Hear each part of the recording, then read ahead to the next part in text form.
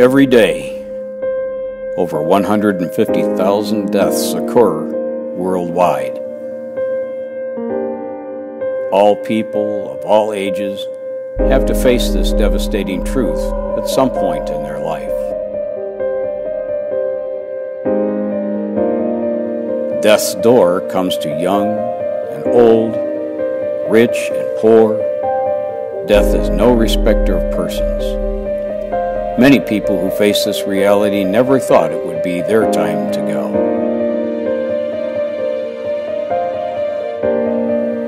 When someone dies, the Bible teaches clearly throughout that a person's soul goes on to a judgment. Every religion believes and holds to the thought of an afterlife. Most people in these religions think that they can merit salvation by how good they are, the rituals they practice, their baptism, how often they attend church. Throughout the scriptures, we find that the concept of salvation has never changed. Through this film, we will discover that Jesus, the apostles, and the prophets taught that salvation is by faith and faith alone. We will see that there are only two concepts of religion. People either believe in a faith-based salvation or a works-based salvation. We are about to set out on a journey to see how salvation is applied, how eternal life is given, and if it truly is by faith alone.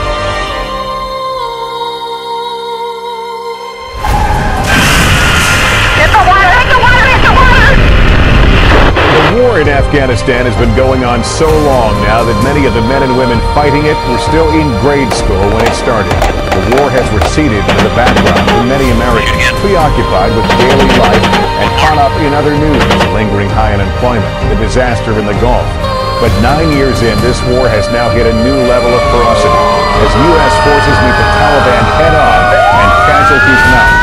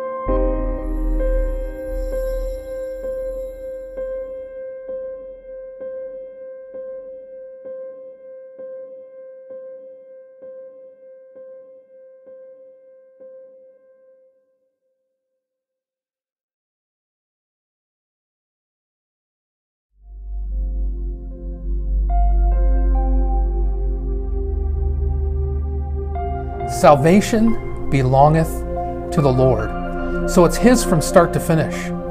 Salvation really is a love story from Genesis to Revelation. Genesis opens up with Adam and Eve, a husband and a wife, a love scene. And it ends in Revelation with the words, "And the Spirit and the bride say, come." So before the foundation of the world, that's the Bible words, God had a plan. And it was in that plan that He created salvation. So salvation is the reason for everything. Salvation is the reason for creation. Salvation is the reason even for the Trinity, God the Father, God the Son, and God the Holy Spirit. So before the foundation of the world, the Godhead, as the Bible calls it, was perfect and had need of nothing. God decided that He wanted to have an everlasting love, a bride, if you will. And this is where the plan of salvation came from. It came from the heart of God. And so when the Bible says, when Jesus said that for God so loved the world that He gave His only begotten Son, He was talking about an eternal plan that started from before the creation. And Jesus was the fulfillment of that plan.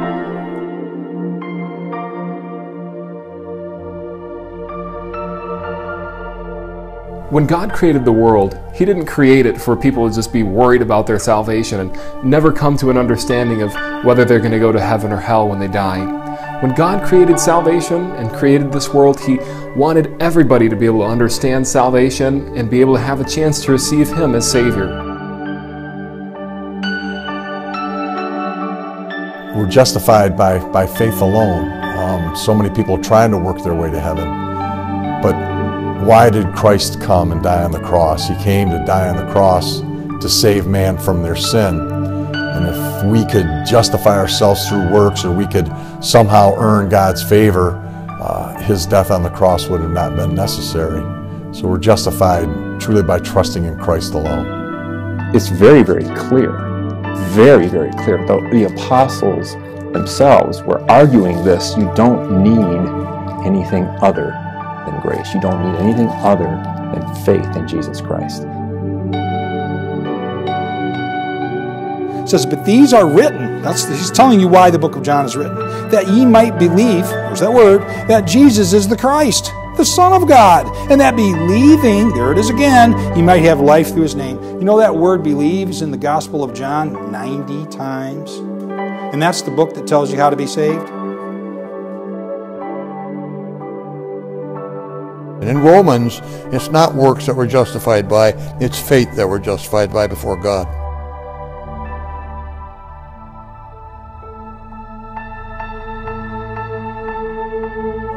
If you believe in your heart in Christ as your Savior, His shed blood, and whether you have a big, long, elaborate prayer or just, God have mercy on me, a sinner.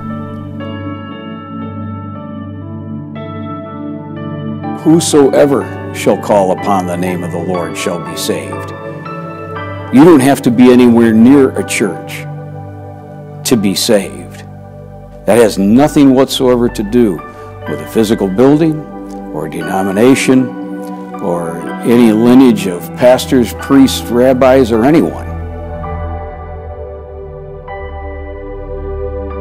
I do remember as a boy, I made a deal with my mom and dad, if I make half the price of this bicycle, could you pay the other half? And they agreed with that. That wasn't a gift. I had to work for it. But a gift is something that you receive. It's not something that you earn. It is a gift of God, not of works.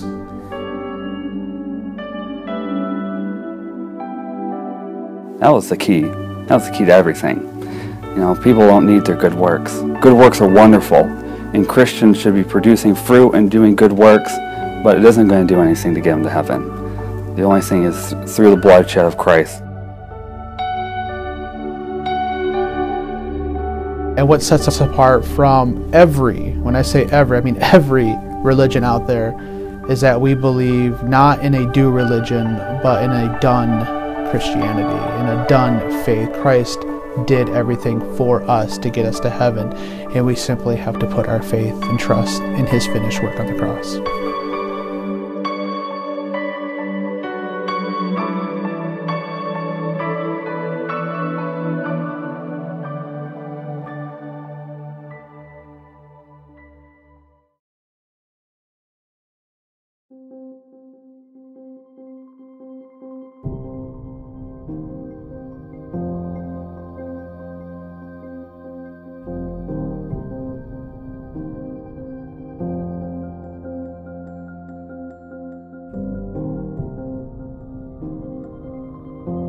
Of course, there's the true gospel, but there also are many pseudo-gospels.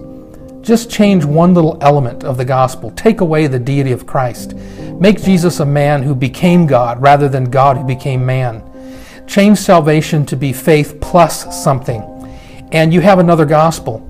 And so there are a lot of other gospels out there, and of course, many of the cults present skewed views of the gospel.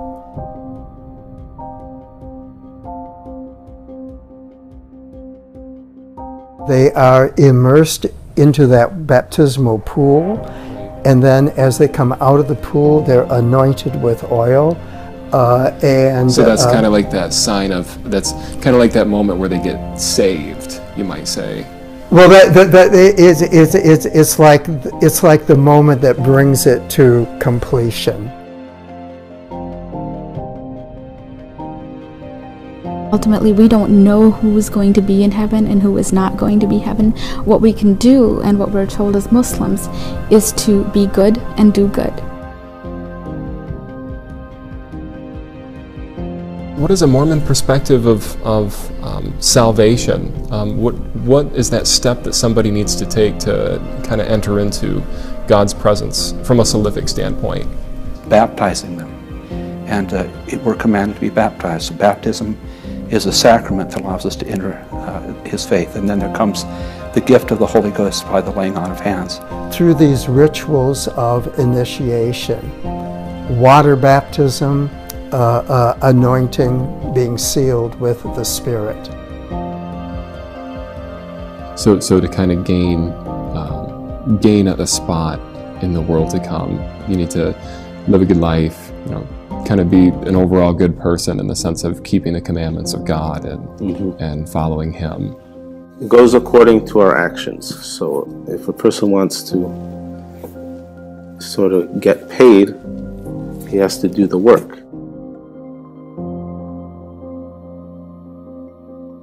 Not to curse your Creator, not to murder, not to steal, not to eat any limb or part of a limb that came off an animal while it was still alive. So baptism is kind of that moment of where salvation comes to like a completion, I take it. Well, it's the entry. It's the way you enter in, and then we have to keep going on. What are some of the determining factors when somebody stands before God? What are some of the determining factors that God would look at to let them in? Sure. Well, I mentioned one of them there. Did we feed the hungry? Did we clothe the naked? Did we welcome the stranger? Did we visit the one in prison?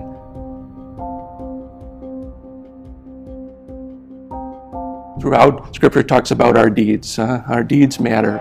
In Islam, we have some principles for a person worthy of entering into paradise. Every good deed has a weight, has a reward, and we believe in that.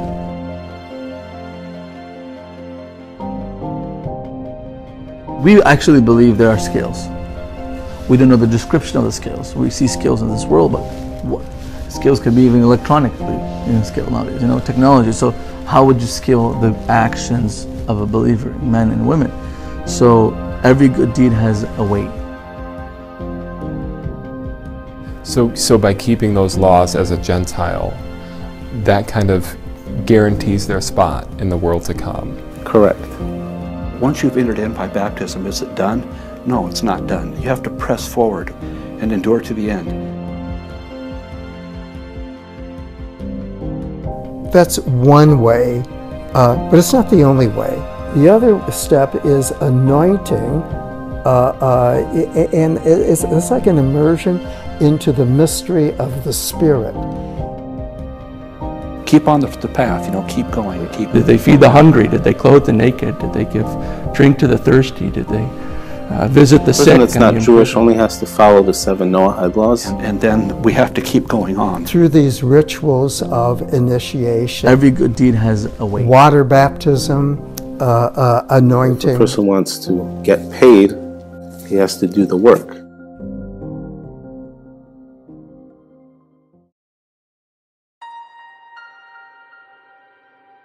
All religions in the world really come down to some sort of working out of your salvation by some set of rules, by some set of understandings, and they all are different from the gospel, from the true biblical Christian faith, in that we only just look to Jesus for our salvation. So really, all religions come down to really 2 things: doing or done. And Jesus said on the cross, it's finished. It was done. My salvation was bought. It was purchased. God owes us nothing. He's done everything He needs to do for us. And that's sending His Son, Jesus Christ, to die on the cross so that we can believe on Him, place our faith on Him. The word grace, again, means unmerited favor. God gave us, it's a gift from God, salvation. And so when people want to say that I'll be a good person, I can do these things, I can be religious enough, I can trust in my baptism, whatever it may be that they're trusting in, if they're not trusting in Christ alone, then they're saying God owes me. But when we trust it by faith in Jesus Christ alone, hey, we understand we're debtors before God.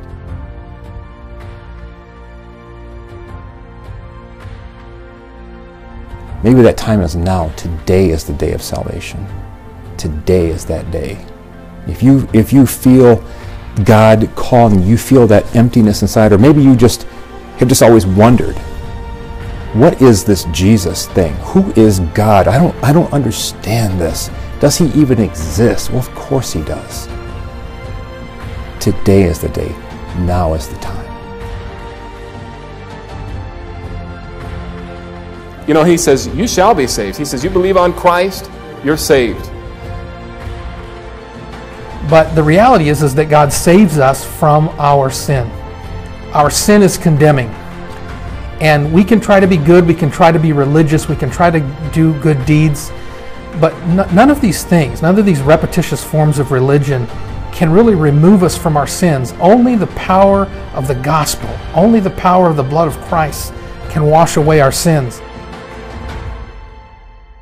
Keep on the path, keep going. Did they feed the hungry? Did they clothe the naked? Did they give drink to the thirsty? Did they visit the sick and the imprisoned? And then we have to keep going on. Through these rituals of initiation. Every good deed has a weight. Water baptism, anointing. If a person wants to get paid, he has to do the work.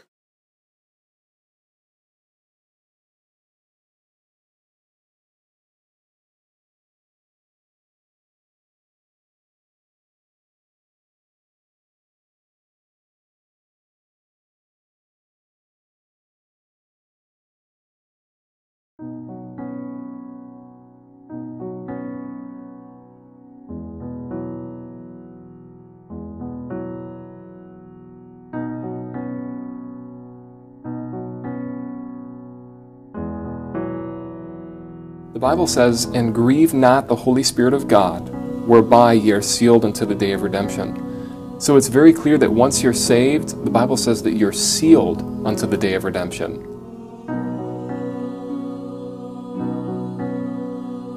If you're sealed, that means, for the ladies out there that cook, or the different people that can cook stuff up and then can it. They'll take this, something that's precious to them, which your soul is very precious to the Lord. They'll take something that's precious to them, food that they want to preserve. They'll put it in a ball jar. They take in, they heat it to a certain temperature. They put the product in the ball jar that's clean, it's sterile, and then they kind of like the Lord's hand, put it in that jar, and they put this lid on it over the product, whatever, if it's peas or beans or corn or beets or whatever, is in that, and they put this little can lid on there, and it goes. Sucks in the middle, and it seals. And you know what? That stuff stays good for years and years and years and years. It don't go bad. The only time it goes bad is if the seal goes pop. And then that stuff will rot in there. If it didn't seal properly, then you got troubles. Who's doing the sealing? How much did you mean to Christ? He put you in that hand. He put you in that jar. He sealed you with that Holy Spirit of promise. You're sealed. If you're sealed by Him, you think He's going to make any mistakes? You think He's going to seal you good, or you think His seal might break? Or you could be in there and say, I don't want to go where He's at. I'm going to bust the seal and get out. You're going to bust, you're going to open, you're going to unseal something He sealed you in?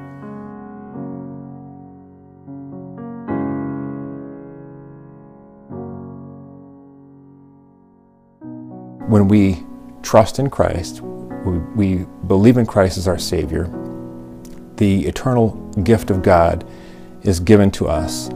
The seal, the promise of the Holy Spirit is given to us.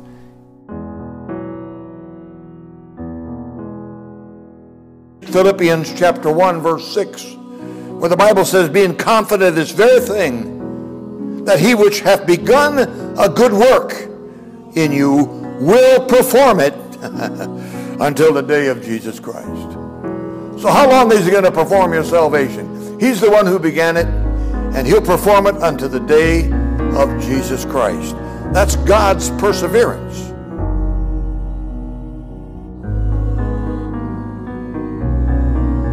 We are kept by the power of God. Our eternal security, our eternal life does not depend on us. It depends wholly on the promises of God in the Scripture. And at the end of the day, I have to rest in those promises. I have to rest in John chapter 10, verses 28 and 29 that say that no man shall be able to pluck them out of Jesus' hand, let alone the Father's hand. Such a great passage to think about, that my salvation rests entirely in Jesus and His Word at all times.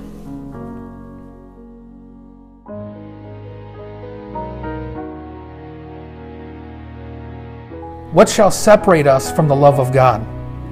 What shall separate us from the love of Christ?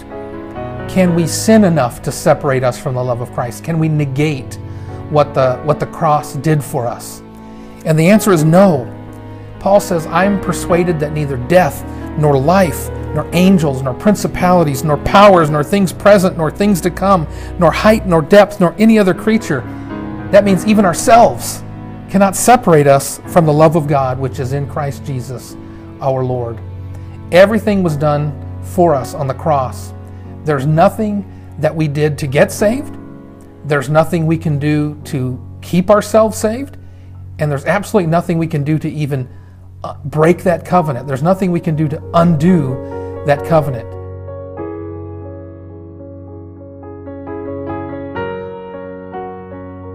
So if it's everlasting, that means it cannot end. And so once a person's truly been saved, they can't lose their salvation. We are saved by grace and by the power of God, and the Bible tells us that we are kept by His power. And so for us to try to somehow God give us a free gift and then take it away from us because we've sinned, well, we're going to fall short. When do we cross that line where, okay, I'm saved here, but now I've sinned, and where is that point in my life that I lose my salvation? The Bible's very clear about when we get saved by trusting in Jesus Christ, but the Bible says nothing about, at this point you lose what I have given you, the free gift that I have given you. So the Word of God teaches us that once we're saved, we are in the hands of the Lord Jesus Christ. And not only that, we're in the hand of the Father, and no man can pluck us out of His hand. So once we've been born into the family of God, we can't get kicked out. And I thank the Lord for that.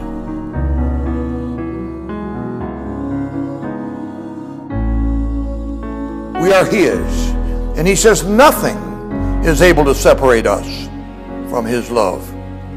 We belong to Christ. So that's God's promise. Jesus said in John 6:47, He says, Verily, verily, I say unto you, he that believeth on me hath everlasting life. So if I have everlasting life today, and it ends tomorrow, that's not everlasting. So when Jesus said, hey, you have everlasting life today, the moment you believe on me, and it lasts for 10 minutes, that's not everlasting. When He said it's everlasting, He meant it. That's why the Bible says, and this is the promise that God had promised us, even eternal life. It's a promise of God. So when somebody says, well, it can just end whenever, they're calling God a liar. They're saying, well, God really hasn't given us eternal life. He's just given us life until we mess up. But the Bible teaches all throughout that God has given us eternal life.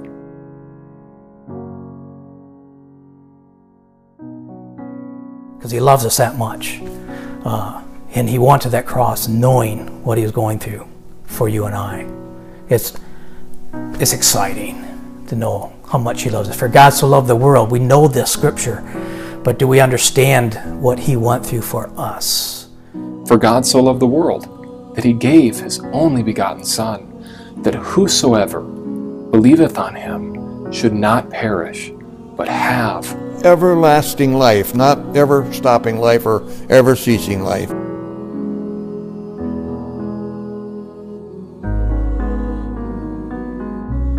death really is a door that everyone has to walk through in order to experience the kingdom of God. God's ultimate kingdom is not something that's experienced in the flesh. It's something that's experienced in the spirit. So people can be spiritually alive and spiritually born. Jesus said born again of the spirit, not of the flesh.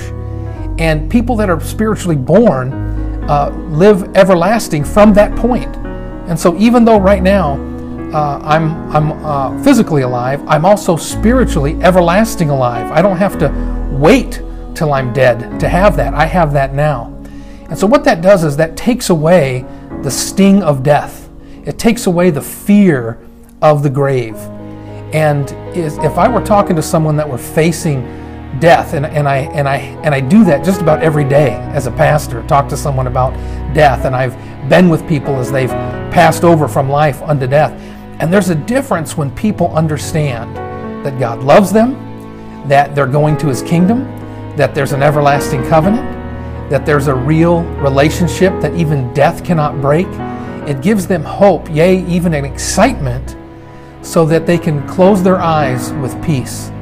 And I've been with people when the light of everlasting life has shined and they've, what we call, crossed over that river. I've been with them. And when you're with someone that has that hope, well, I'll tell you what, it just takes away all the fear of death.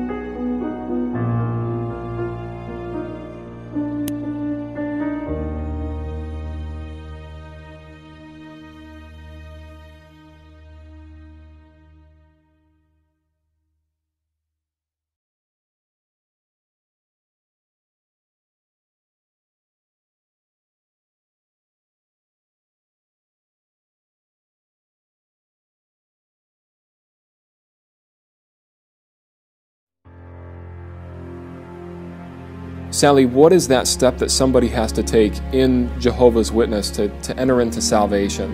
Is salvation something they ever talk about? What are your thoughts? They don't usually talk about salvation. It's not a word that they usually use. They'll talk about we have to continue faithful to the end. We have to work hard for salvation. That's a key phrase. It's a cult phrase they use over and over again. We have to work hard for salvation. They know that they have to work hard. There is no salvation in the Jehovah's Witnesses. There is none. You're constantly on probation. You have to study with them for 6 months. You have to go door to door. You have to attend all the meetings. You have to answer 100+ questions to be baptized. You have to be baptized. You have to continue going door to door, attending all meetings until Armageddon or death, whichever comes first. You have to continue going door to door and attending all meetings for the 1,000-year reign of Christ. If you mess up in year 999, you'll be slaughtered by God. And then you have to continue faithful while Satan is let loose for a little while, and only then are you saved. So it's constant probation. There is no salvation in the Watchtower, in Jehovah's Witnesses. They don't believe in it. All the cults that we've interviewed have all come out and said that you can lose your salvation, that if you're not walking just a certain way before God, that God is going to take away your salvation. In the Jehovah's Witness, is that something that they believe as well? Oh yeah, they're absolutely terrified of any little mistake they make. I remember I was going out door to door with 2 friends of mine, and one said to the other one, "Oh, do you think we'll be saved through Armageddon?" And the other one said, "Oh, I don't know." And the other one said, "Oh, I hope we're doing enough." And she goes, "Oh, I don't know, but I'm trying the best I can, I hope so." You're terrified, absolutely terrified that they're going to be destroyed at Armageddon. No matter how much they do, it's not enough. The minute you start preaching about Jesus, they get very angry, and they'll say, "But what about Jehovah?" Like you're being unfaithful to God by putting any attention on Jesus, who died for us and gave us eternal life. And this is the record, that God hath given to us eternal life. And this life is in his Son. He that hath the Son hath life, but he that hath not the Son of God hath not life.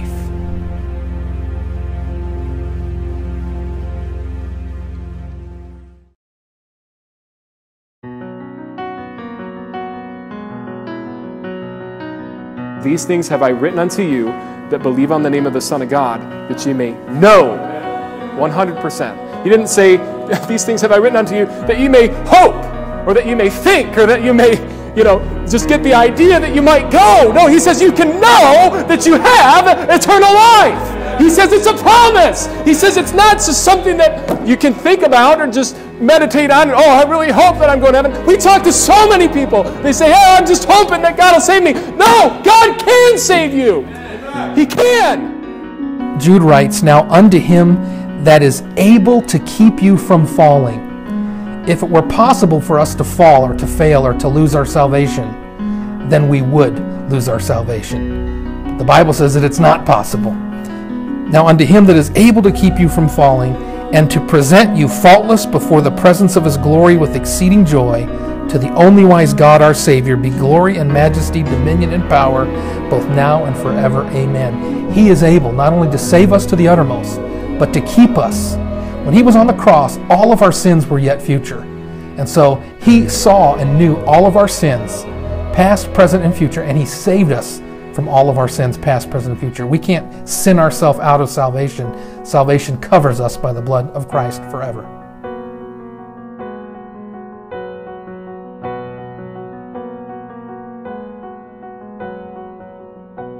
Jesus said in John 5:24, he says, "Verily, verily, I say unto you, he that heareth my word and believeth on him that sent me hath everlasting life, and shall not come into condemnation, but is passed from death unto life."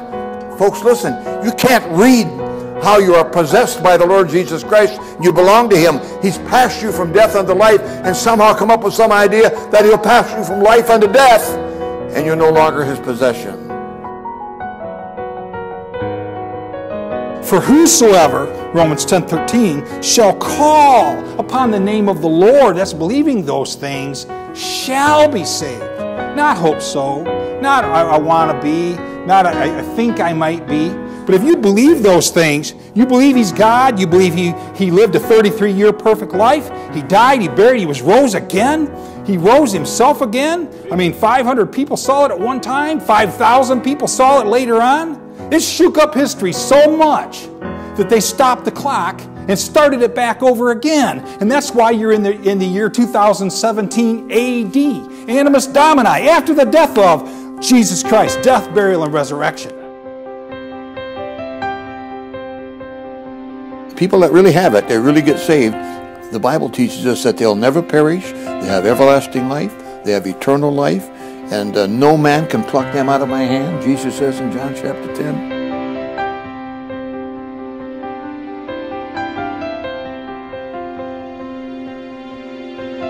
If you hear His word and you believe on God, if you believe on Christ, the Bible says that you've been passed from death unto life, and that you have everlasting life, present tense.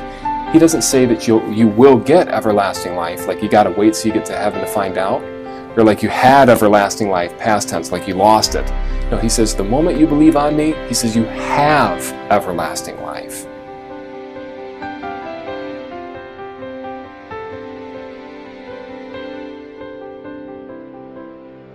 When God made His covenant with Abraham in the Old Testament, Abraham was asleep. He awoke and he saw the Lord crossing the animal sacrifice that was there, crossing that line of blood. In other words, the Lord was making a covenant with Himself that we call the Abrahamic covenant. And you can't break a covenant with God that He makes with Himself. And this is really what Christ did on the cross. He made a covenant with Himself. God and Christ had struck a deal, and Christ paid for all of our sins. He purchased our way into heaven, and there's nothing we did to make that happen, and there's nothing we do when we receive that to keep it, and there's nothing really that we can do to undo it as well.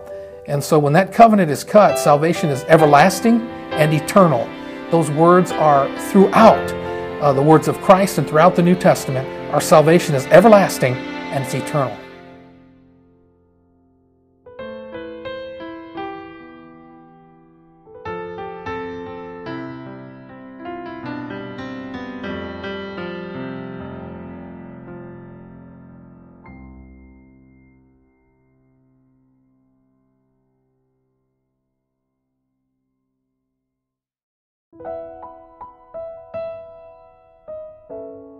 Everybody knows John 3:16, but verse 14, Jesus is given a Sunday school lesson about the Jews of old in the book of Numbers and Deuteronomy. And he said, as Moses lifted up the serpent in the wilderness, even so must the Son of Man be lifted up.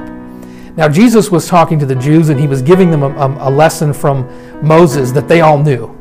And this is a great Sunday school lesson, if you will, from the Lord Jesus. And so the story is this, that the people of Israel had left Egypt, they were in the wilderness, and they were complaining about God's provision in the desert. It was tough going. Now they should have been praising God for their salvation from Egypt, but they were complaining, and so God sent little fiery serpents into the camp. And these little fiery serpents were very potent, full of poison. And when they bit the people were burning up with the venom.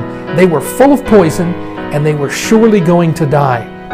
And Moses interceded, and God said, Moses, I want you to make a brazen serpent and put it up on a pole. I want you to raise that pole up amongst the dying in the camp. And they were crying out in pain. And if they'll just come out and look, they'll be healed and they'll live. So looking is just something that you do by faith. It's not a work. It's just a simple thing. It's not even your hands. It's not your feet. It's just your eyes. It's just a look. I'm sick, I'm full of poison, and I'm going to die. If men would just realize I'm a sinner and I'm lost and there's nothing I can do about it, and if they would just look, they would live. the Bible says that you have to have the shedding of blood for the remission of sins. The wages of sin is death. And so in order to be forgiven by God, you have to have a substitute. You have to have somebody that would take your place. There's no other person in the world that could do that except for Jesus Christ.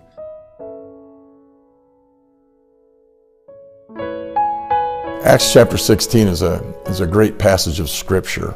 It talks about a preacher of the gospel of Jesus Christ, Paul. Paul and Silas are on a missionary journey, and he's preaching the gospel of Christ and ends up in jail. And while he was in jail, he was beaten, he was put in stocks, him and Silas. And the Bible tells us at midnight, they broke into song, they broke into prayer, and they just had themselves a celebration in jail. And the Bible tells us that the stocks fell off, the prison was shaken, the doors were open, and the jailer that was in charge of taking care of them and making sure that they didn't escape thought that all the prisoners had gotten free, and he was going to kill himself. And Paul came out. He said, "Do thyself no harm. We're all still here." And he came in to see them. And he asked the greatest question ever asked in the Word of God. He said, "What must I do to be saved?" And the Apostle Paul said, "Believe on the Lord Jesus Christ, and thou shalt be saved." Paul didn't tell him you need to join the church. He didn't tell him you need to be baptized. He didn't tell him you need to be a good person. He didn't tell him you need to set us free and maybe you'll make it into heaven. Maybe you'll get eternal life. He said, "No, believe on the Lord Jesus Christ, and thou shalt be saved."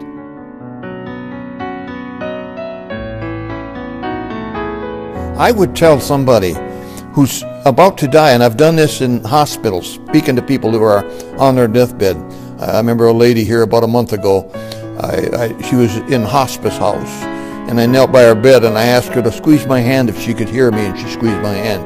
And I gave her the plan of salvation through the book of Romans, and I asked her to squeeze my hand if she heard that. She said yes. And I says, "Would you like to receive Christ as your Savior? Is there any reason you wouldn't want to pray right now and get this settled before you leave this world? If you'd like to pray, squeeze my hand." She squeezed my hand, and we prayed together. And she couldn't talk, but she had her eyes wide open. And then we got done with the prayer. I said, "Did you pray that prayer and you meant it with your heart?" Squeeze my hand. She did. 1 hour later, that dear lady went out into eternity knowing Christ as her Savior. You understand that before she died, she was troubled. Before I talked to her, she was troubled. Her family told me she's troubled. She's groaning and moaning, and she's really hurting, and she's really troubled. After we prayed together, peace for 1 hour, and she went out to be at peace with God into eternity.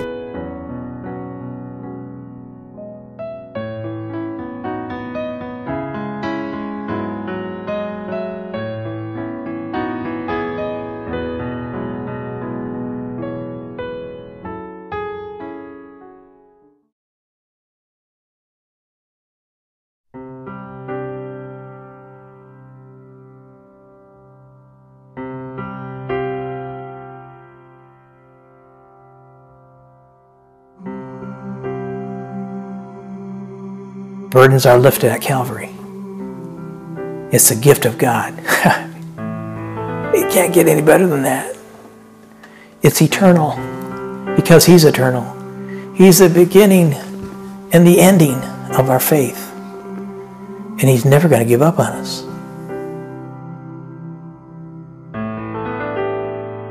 Not by works of righteousness which we have done, but according to His mercy He saved us, by the washing of regeneration and renewing of the Holy Ghost. Notice that it says it's the washing of regeneration. When you get saved, the Bible says you've been regened, meaning that you have God's genes running through you. His DNA is inside of you. Just as we all have an earthly father, it's clear that once you're born into your earthly father's family, that there's nothing you can do to take his genetics out of you. The same thing goes with our Heavenly Father. Once you're born into His family, there's nothing you can do to remove those genes. That's why the Bible says that nothing shall separate us from the love of God.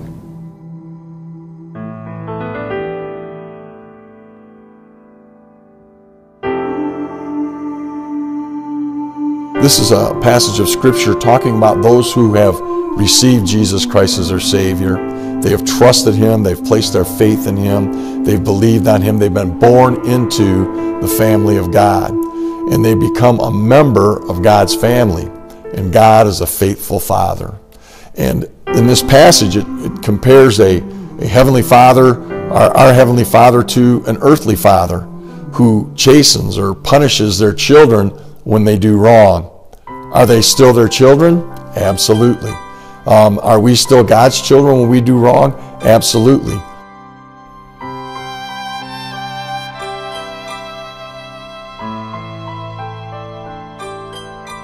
We live for Christ because we're saved, not to get saved. We don't earn our salvation. But as we work on our relationship with our Father, there's going to be times where we may do wrong. And we need to repent for that and get right. But if we refuse to get right and we know we're wrong, then God has to chasten us, just like any father would a child in his own family. He had to go to the cross. He despised the shame. He went to the cross. He willingly died for you. He willingly died for me. He died for the sins of the whole world.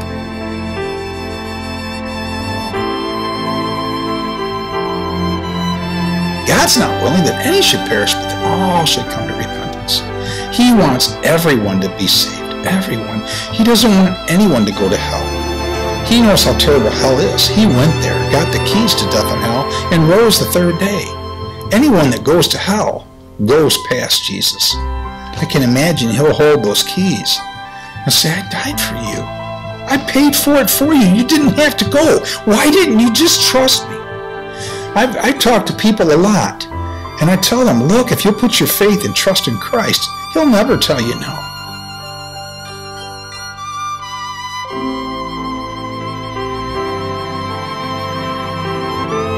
He wants us to come naked, just as we are, without one plea. It's Jesus Christ. He will set, He will make us free.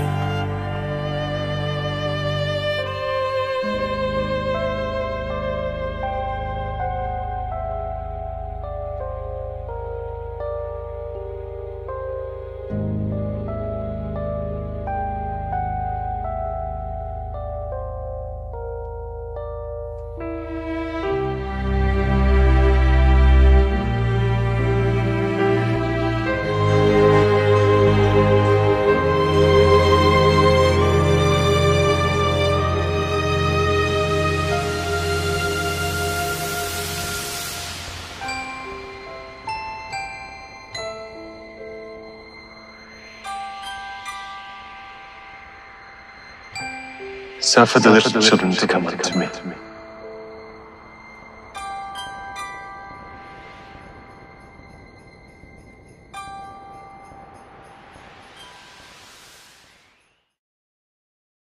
According to your custom, at this time of year, one prisoner shall be released. Barabbas. Free Barabbas.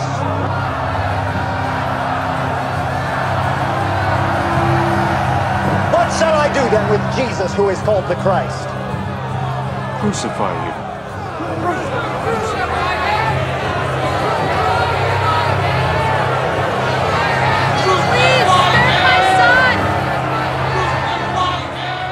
He went to the cross.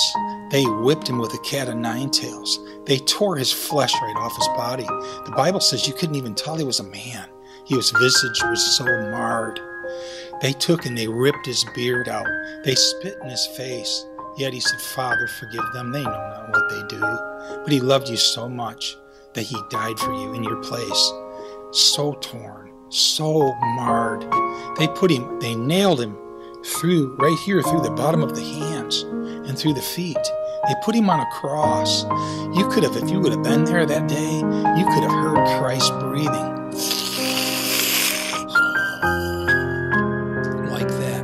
You would have looked at him, seen the blood rolling down, seen the sweat rolling down.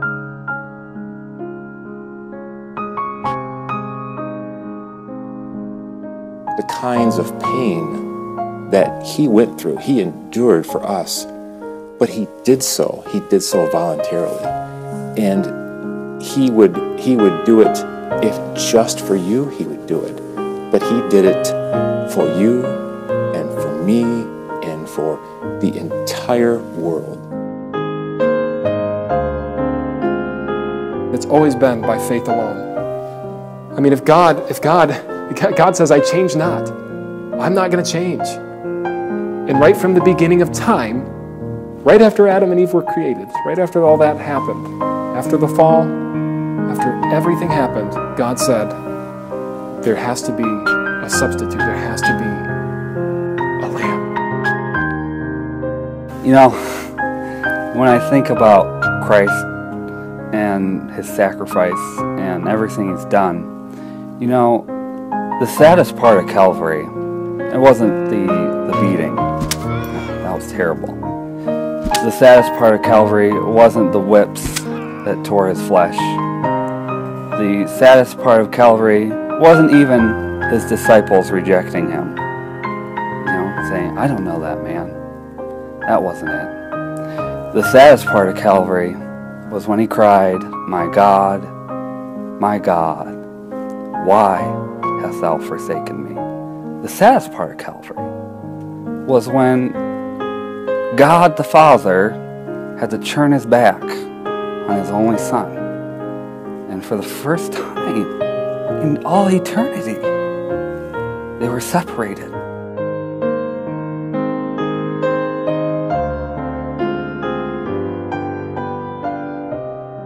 I always used to tell my boys, when they would get caught, when they did something wrong, I'd say, isn't that great? And they'd look at me, what do you mean? What's so great about that? It just shows that your Heavenly Father loves you, and He's chastening you, and He's making sure that you keep your heart right with Him.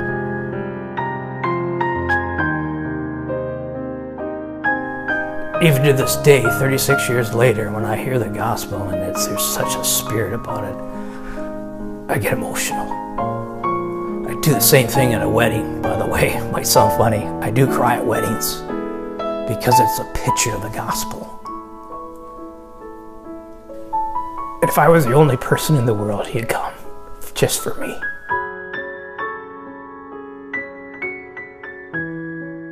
For God so loved the world, that He gave His only begotten Son, that whosoever believeth in Him should not perish, but have everlasting life.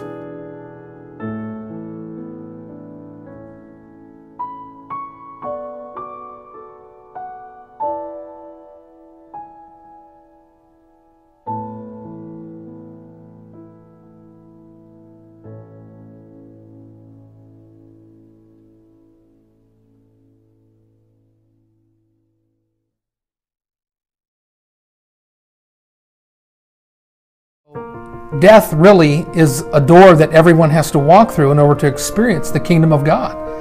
God's ultimate kingdom is not something that's experienced in the flesh. It's something that's experienced in the spirit. And people that are spiritually born live everlasting from that point. And so even though right now I'm physically alive, I'm also spiritually everlasting alive. I don't have to wait till I'm dead to have that. I have that now. And so what that does is that takes away the sting of death. It takes away the fear of the grave. And if I were talking to someone that were facing death, and I do that just about every day as a pastor, talk to someone about death, and I've been with people as they've passed over from life unto death. And there's a difference when people understand that God loves them, that they're going to His kingdom, that there's an everlasting covenant, that there's a real relationship that even death cannot break. It gives them hope, yea, even an excitement, so that they can close their eyes with peace. And I've been with people when the light of everlasting life has shined and they've, what we call, crossed over that river. I've been with them. And when you're with someone that has that hope, well, I'll tell you what, it just takes away all the fear of death.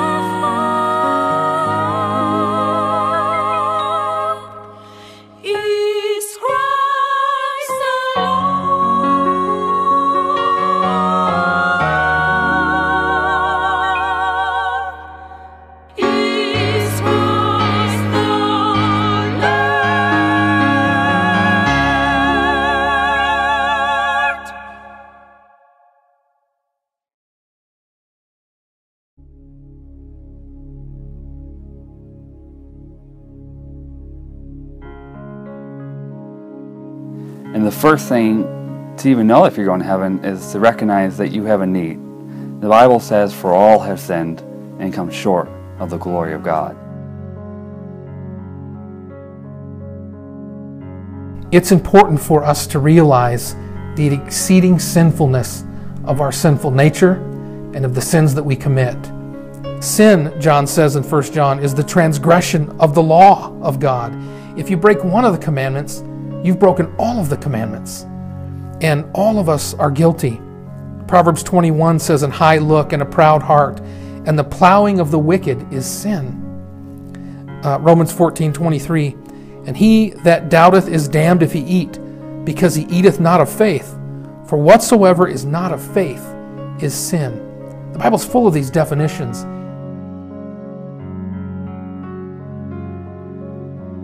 The Bible also says in Romans 6:23, "For the wages of sin is death." So the payment, wages means payment. So when I go to my job, I earn wages. It's called payment. It's the same thing. Well, unfortunately, the wages of sin is death. Our payment for our sin means that one day we'll have to die. And unfortunately, the Bible goes a step further in the book of Revelation, and it says that death and hell were cast into the lake of fire. And it says that this is the second death. And so one of the reasons that I mention this is because I don't want anybody to have to go through the second death. But I love the next part of Romans 6:23.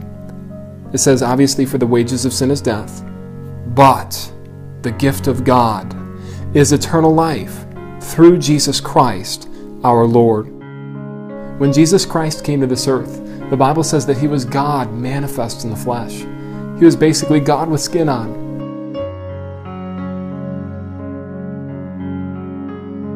That was his mission. That was why he came to earth, was to die for the sins of man. He was the Lamb of God that takes away the sin of the whole world. And he came and fulfilled that mission and went to the cross. The Bible says that while he was on that cross, that he himself bare our sins in his own body. So every sin I've ever done and every sin that anybody else has ever done was put on the Lord Jesus Christ. So to be saved from that, Paul tells the Philippian jailer, believe on the Lord Jesus Christ. That's all he said. He didn't say you had to become a religious person. He said believe. And that's what people today, this is still the same message. What must I do to be saved from the penalty of my sin? Believe on the Lord Jesus Christ, and thou shalt be saved. Again, it's by placing our faith in what Christ did on the cross to pay for our sin debt that gets us into heaven. It was done. My salvation was bought. It was purchased. And Christ is alive today. I don't believe in and serve a martyr, because he died, he was buried, but he rose the third day. He's alive. He showed himself alive by many infallible proofs, the Bible says. And then he ascended back into heaven. And when he ascended, the angel said that he's going to come again the same way. So when you're saved, you believe in a living Savior who is on his way back, as he promised. He's coming again. You're given a gift of eternal life through Jesus Christ. When you get a gift from a father, from a son, from an aunt or uncle, they give you the gift. There's nothing tied to that gift. It's free. All you have to do is receive that gift. That's what God gave us through Jesus. The Bible says that the moment that you trust Christ and put your faith in him, that you're saved and you're sealed and you're kept by his power to the day of redemption. He also says that there's nothing you can do to lose your salvation. If you want something, if you want a gift, typically you would ask for it. If you'd like to repeat this prayer after me and receive that gift from Christ and just make sure that you're saved by asking him to save you, I'd be more than glad to lead you in a prayer. I would pray something like this.